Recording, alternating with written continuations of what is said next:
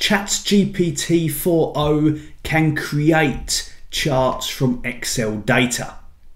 This includes charts that Excel natively cannot do, such as dumbbell charts, step charts, and violin charts. We can do this easily just through conversation with ChatGPT, and through this dialogue we can ask ChatGPT to change the chart to our liking, adding metrics to labels, changing colours and adding target lines. Let's have a look at what it can do.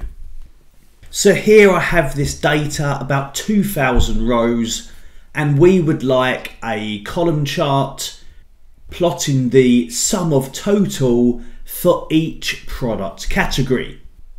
Now this Excel file is named sales, and I'm going to upload this to ChatGPT and ask it for this chart. So here I am in ChatGPT-4o model, the brand new model that was brought out last week. It's their newest and most advanced model and currently free for all.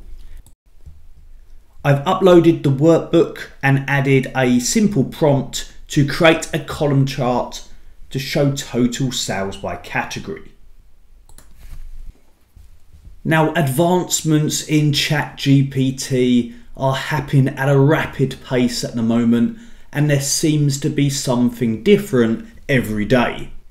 Something that happened in recent days is the introduction of these interactive charts. So as I position my mouse over the columns, I can see the colour of the column get a little darker, and also the tooltip with the label appears. Pretty cool, and it shows the advancements that's happening at a sensational pace with ChatGPT. Now there are some icons in the top right. There is one to download the chart. There's also one to switch this chart to a static chart. And I'm going to do that right now because within the last couple of days I have noticed more success with static charts compared to the interactive ones. But this stuff is changing so fast, by the time you watch this video, we can possibly do the same and probably even more with the interactive ones. So I've switched it to a static chart, and for the next step I'd like to change the order of the categories so they're ordered by their performance, by their total sales, and not by their name. So a simple prompt to change the order of the categories so that they're ordered by their total and not by their name. Now you can see some typos in that prompt. I often make them, but generally this does not prevent from ChatGPT from getting what needs to be done. So if I send this in, it happily performs what is necessary. Now a couple of other things we may notice: it has changed it back to an interactive chart, as it does seem to be preferring them. And also there are even suggestions underneath the chart as to what else it can do, such as a breakdown of the data by month or a trend line. Now trend line's a nice idea, but let's change that. Maybe I'd like an average line. So real simple, I'm asking it to add an average line to the chart. Now it says it's added an average line and it's represented by a red dashed line, but I cannot see one. And I did say that I've noticed more success with static charts compared to interactive charts. So let me change this back to a static chart, and there we go. The average line is there. It's even added a label with the value. Now as this materializes and I've changed it to a static chart, the name of the product categories has got a little bit more slanted. So I'm going to ask it to change from a column chart to a bar chart. Okay, that's done. We've now got our bar chart. But you can see, just like when we create bar charts in Excel, and I've got a video to show how to do this in Excel, but it's changed the order of the axes containing category names. So from our point of view, they're probably upside down. Let's ask it to change that back. Look at this. How easy is this? Just conversing with ChatGPT. Very quick, simple statements I'm giving it, and it's able to create these charts without us needing those Excel skills or even the labour required. But let's not stop here.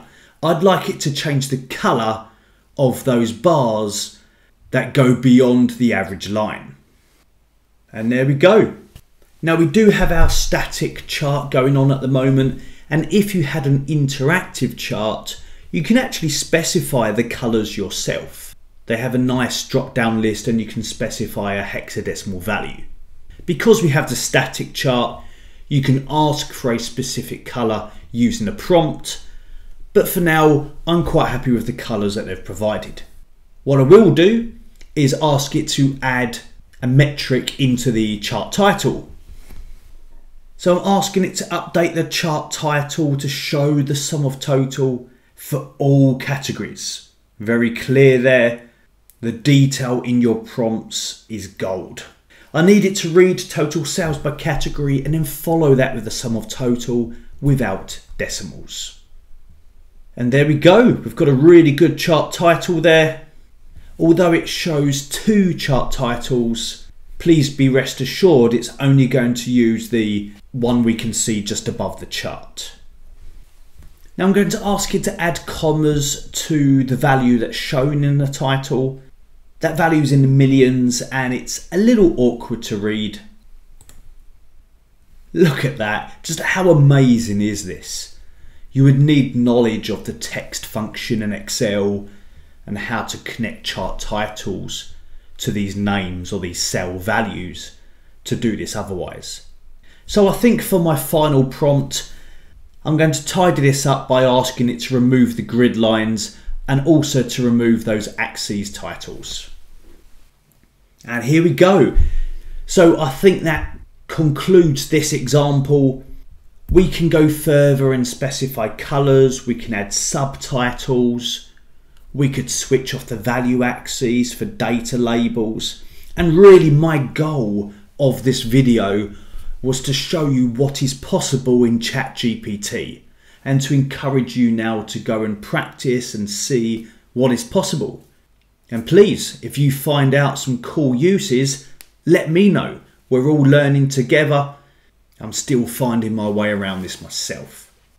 Now I will download this chart, so if I click on the icon mentioned earlier to download, now that has downloaded it as a PNG file, and that naturally means that we can insert that image now into other documents, whether it be my slide deck for a presentation I'm delivering, or maybe even to a Word doc for a report or other documentation that I'm creating. So I've gone ahead and inserted the picture into this file, and I've got my presentation done, and I've created that chart in about 60 seconds, just with natural speak to ChatGPT. Fast, simple, powerful. This is truly awesome.